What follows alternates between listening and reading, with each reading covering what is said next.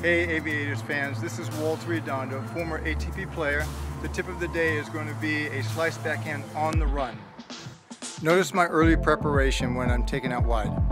My shoulders are turned as I'm running to the ball. As I'm hitting my shot, I'm making sure I'm on balance at the point of contact.